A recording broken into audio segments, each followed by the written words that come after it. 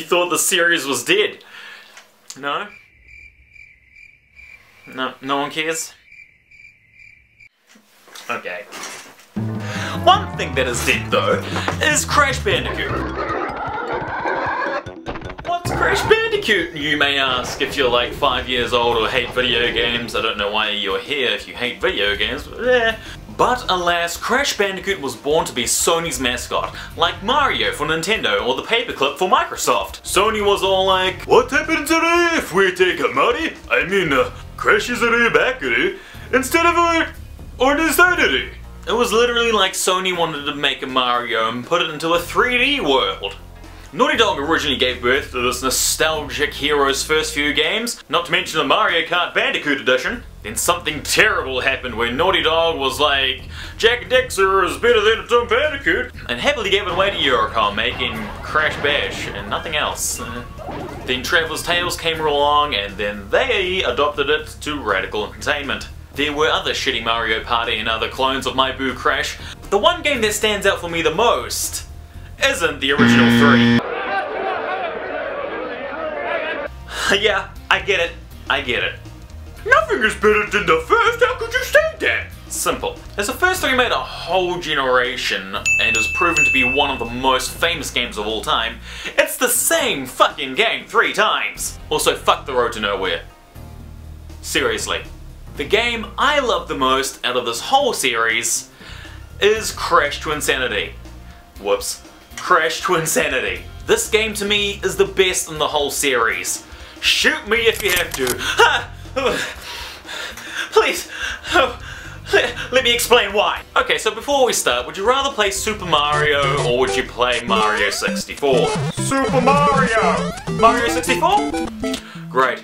Then we're gonna get on a little bit easier. As you may have guessed, yes, I do think Crash is a Mario clone. You jump on enemies, you get 1-ups, you gotta save a princess. Only difference is the fucking camera angle. Oh, and one's a fucking dog wearing pants. So what did Traveller's Oxford Studio do? They made Mario 64 for Crash Bandicoot, taking one path you walk down and change it into an open world.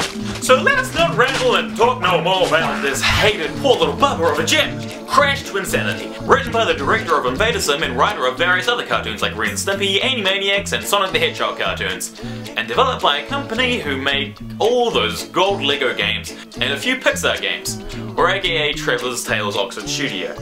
With calibration of Sierra. We start our game with a sexy cinematic of Coco running through the fields, and an also familiar hand and giggle comes and paralyzes Coco. Oh look, it's a Crash Bandicoot! Pancakes! That's not a Crash Bandicoot. Get out of here! You don't exist!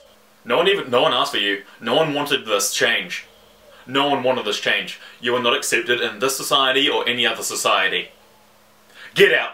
Also, this is kind of gross. There's something weird going on in the bay! Come see! Think about it. He paralyzed Coco to strip her naked and wear her clothes. Neocortex is a furry, confirmed! We then see the beginning of our game. That looks like the original Crash, but what happens when I turn right? Holy shit, I can explore Insanity Isle! I can go all directions. Sideways and slantways and long ways and back ways and square ways and front ways and any other ways that you can think of. We then follow Cortex and have our freedom stripped from us. And have a fun little interactive tutorial and little references from the old games. Then it turns out that Coco's been Neocortex this whole time! What? And we see all the old villains from all the old games. Like there they all are. We then have a good old-fashioned 3-hit boss to start it off. Then Cortex gets angry and he's all like, why do you always have to be so good? Because I made you like this. A lot like that one. We then rumble down a tunnel and this is where we put the twin and Twinsanity, because you get to whack the shit out of Cortex! This is full wrath of Cortex! And Mind Over Mutants! And Crash Bang Boom! Also, you go through a huge elaborate underground cavern system, and you kill some alien things, and whack some crystals, and then London Bridge is falling down! After grinding your teeth through your mum's dank vagina, you meet these weird alien birds, and put your Insanity Isle at risk. How could you? We're going to destroy your precious islands. The good. You won't be around to see it. So Cortex is all like, "You've got to help me, Crash." You heard them. They want to destroy our island home, humiliate and enslave you, and steal my brain. So you're just like, well, okay, fuck, see if I can get her really do shit. Welcome to Twinsanity Isles, where we have the native lands of the Papu Papuans, the beautiful nature of Mario's piranha plant, and bees. But when Mr. Bear gets a little rumbly-tumbly, all of this can be enjoyed by chasing after Neocortex. Seriously though, the antics in this are so insane. And let me just point out, this guy, first boss from the first game, integration in this game is amazing, and that's why I love it so much. You come across a totem statue that the evil twins make alive. Be careful not to touch it after you defeat him though, or you'll die and the gods will put a curse on your soul and everybody in your family. So you have to fight him again, because you die if you touch him. If he's dead, I don't... What? We enter what seems to be the hub of this world, a snowed down, totally opposite of Tropical Island, of which is Cortex's lair. Classic Cortex forgets his key to his lair. So we gotta go around this totally elaborate way to get to the other entrance. Don't die too many times though, or else you'll throw your controller at the next nun you see when you find out the game takes you the outside of the ship, which means you have to defeat all these fuckers again, jump through all these fucking hurdles, become fucking Mario and avoid Donkey Kong's fucking barrels and... the outside of the ship, which means you have to defeat all these fuckers again, jump through all these fucking hurdles, become fucking Mario and avoid Donkey Kong's fucking barrels. The best part about this part is that the music integrates so beautifully with every section you're in.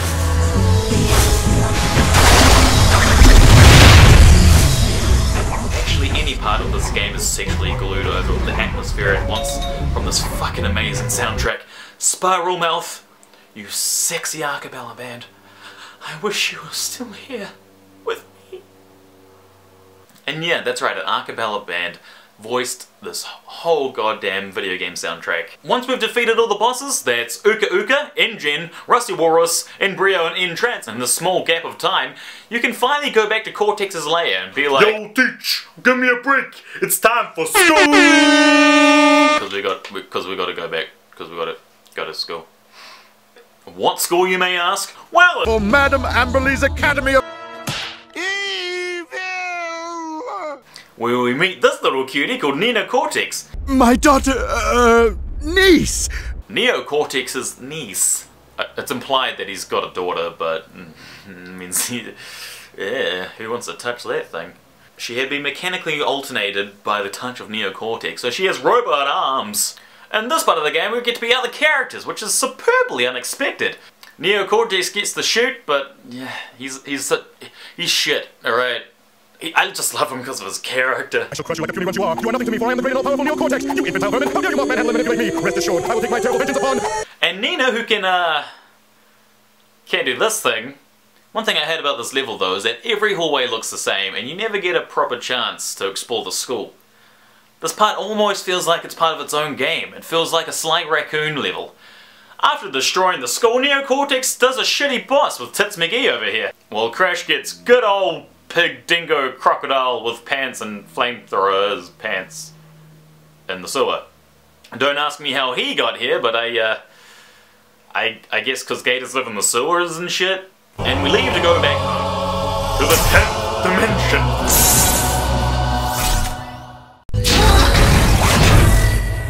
Your fur is so soft and warm. Furry alert!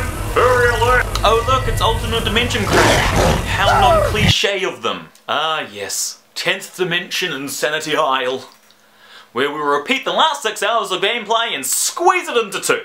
Seriously, we do the chase again, and we do the ski thing again, and the long goddamn bit going through the evil twins' lair. This bit is hell if you don't have a million lives. Unlike me.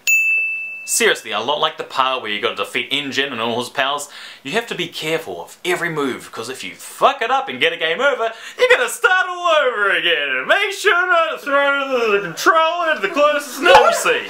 After a while, these fuckers come back. Don't ask how, I guess, because, like, gators live in the sewers, and... But I think he might want his gems back. Oh my god, Spyro! baby! Look at him being a cameo.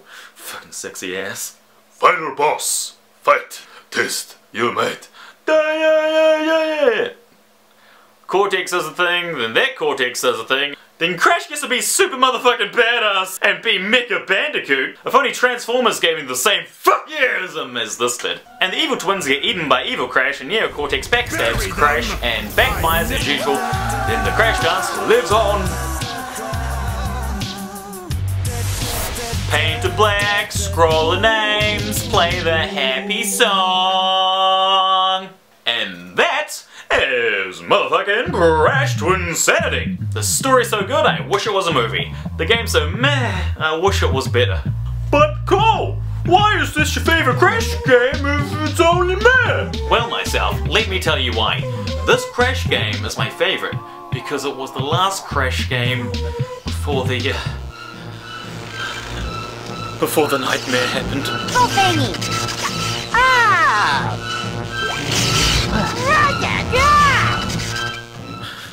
It's an excellent combination of having the platform formula and the Crash game. It's awesome because you get to see all your favourite characters interact and also introduce new ones. You get to see the full Insanity Isle and explore it, and that's amazing in itself. For me, it's the same feeling of being behind the scenes in a movie. Seeing one of your childhood hero homes and allowing you to explore it. That's why it's my favourite Crash game. Now here's why the game side of it lacks. For one thing, this game doesn't lack is so many goddamn glitches. Look at all these flawless glitches. Oh my god, this game's not quite done. Not quite done at all. The unfairness of the unforgiving checkpoints and kill spots that are ridiculously unfair. The open worldness of this game gets restricted at points and makes you repeat stupid missions to get somewhere you really want to explore. Also, Nina's level is pretty broken and need to be glistened over a bit more. I think if Naughty Dog would have done it, they would have done it right. But they were too busy with Jackass and many talkative Crash. All in all though, I give Crash Twinsanity a 7 out of 10. I'll play it again as I have many times. And yeah, I recommend you give it a try if you have a PlayStation 2 or Xbox. Anyway, that's me. Thanks for watching. Click like if you liked and subscribe if you want to, and I'll see you whenever. Toodles!